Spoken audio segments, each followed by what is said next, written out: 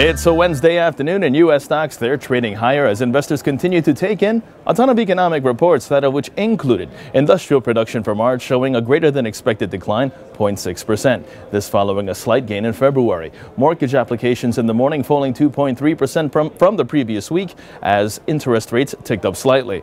Also, the Empire Manufacturing Survey showing a contraction in April, weakening for a third straight month as the pace of new orders fell to a multi-year low. And we also had the NAHB Housing Market Index showing a sharp increase to 56 in April, while the Federal Reserve's Beige Book due out shortly, 2 p.m. Eastern.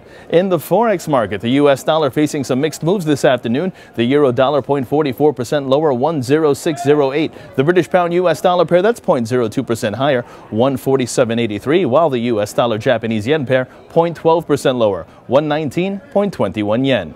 Meanwhile, Trading Central analysts focused on the euro Japanese yen pair as it is posting a rebound and challenging the resistance at 127.30. Short positions below the resistance at 127.30 are favored with targets at an intraday low of 126.05 and 125.25 in extension.